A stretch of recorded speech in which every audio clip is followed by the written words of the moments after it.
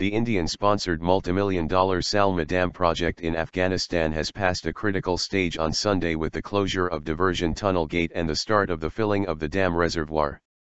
The 20 km long and 3.7 km wide reservoir is expected to take 9 to 12 months to be filled.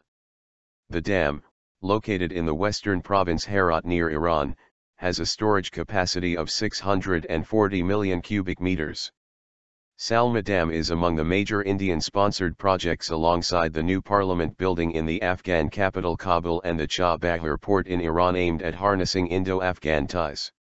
It is the flagship infrastructural project of India's developmental assistance program to Afghanistan, the Indian embassy in Afghanistan said.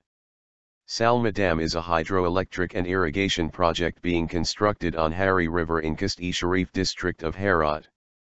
Afghanistan is likely to get around 42 MW of power from it besides improved irrigation facilities for some 80,000 hectares of land.